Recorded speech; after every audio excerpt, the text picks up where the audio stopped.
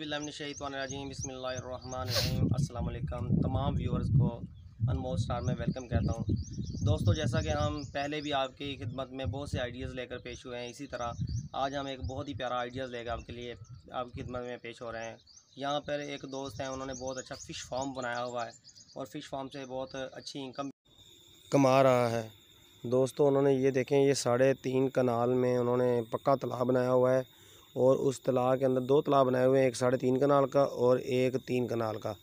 और इसके अंदर जो है इन्होंने तकरीबन जो 3 कनाल का फार्म इन्होंने बनाया हो, उसके अंदर इन्होंने तकरीबन 2,500 जो है वो बच्चा डाला हुआ है मछली का। और उसका जो वज़न है उन्होंने बताया है, वो कह रहे हैं कि 200 ग्राम या 100 ग्राम का बच्चा हमने लाकर डाला है। तो अभी उसकी जो परवरिश होना शुरू कर देनी है, उसके बाद उन्होंने उससे जो है जब ये सर्दी शुरू होगी, स्टार्ट होगी, तो उस वक्त उसने निकालना है उन्हें। तो उस वक्त जो उसका वज़न होगा वो 3 केजी या 3.5 केजी के करीब होगा। दोस्तों, मछली पालना बहुत आसान है। इसका जो खुराक होती है ये इसमें टुकड़े शामिल हैं। आप इनको टुकड़े डालें या फिर इनको जो है भैंसों का फाजला होता है वो डालना चाहिए, या फिर ये गोश्त के ऊपर से उतरने वाले जो छिछड़े होते हैं इसे ये इसका कीमा बनाकर डाल दें, या फिर ये मुर्गियों का फाजला जो होता है खुड्डों के ऊपर से ये लेकर ये डाल सकते हैं आप, जिससे इनकी परवरिश बहुत जल्द होगी। और देखें, उसके साथ साथ उन्होंने एक बहुत अच्छा सा निज़ाम जो हमें पसंद आया वो लगाया हुआ है।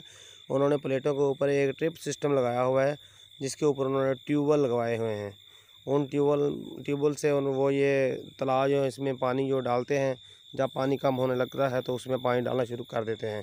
तो दोस्तों, तकरीबन ज़्यादा से ज़्यादा इनका जो ख़र्चा है वो इन तालाबों के ऊपर तकरीबन 10 लाख रुपया है। उसके बाद जो इन्होंने माल डाला हुआ है, माशाल्लाह इंशाल्लाह, पहला जो इन्होंने इसमें से माल पहली बार निकालना है, उससे ही तकरीबन इनका जो इन्होंने ख़र्चा किया हुआ है वो ख़र्चा इनका निकल आएगा।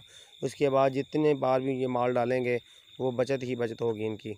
तो दोस्तों, मछली का जो काम होता है ये बहुत ही आसान सा है और इसकी ज़्यादा जो है इसकी देखभाल भी नहीं करनी पड़ती, क्योंकि इसको सिर्फ खुराक टाइम पे डालनी चाहिए, जिससे ये बन जाती है। हमने देखा, अभी पानी में नज़र तो नहीं आ रही, हमने देखा तकरीबन माशाल्लाह उनके पास इस वक्त भी तकरीबन 2.5 केजी 3 केजी के करीब जो है वो मछली इस वक्त इसमें मौजूद है। ये देखें, उन्होंने प्लेटों के ऊपर टिप सिस्टम लगाया हुआ है। वो इसलिए लगाया है कि इनके पास माशाल्लाह ये 12.5 एकड़ ज़मीन है, साथ तकरीबन 2 एकड़ में इनका बाग है।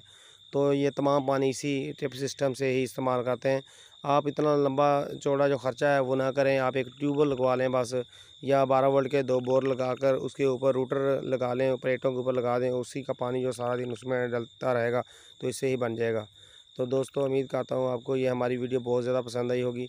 अगर आपको ये पसंद आई हो तो प्लीज़ इसको लाइक करें, सब्सक्राइब करें, ताकि हमारी भी हौसला अफजाई हो सके। और हाँ, बेल आइकॉन पर ज़रूर प्रेस करें, ताकि हमारी आने वाली हर नई वीडियो आप तक सबसे पहले पहुंच सके। तो अपना ख्याल रखिएगा। खुदा हाफिज़।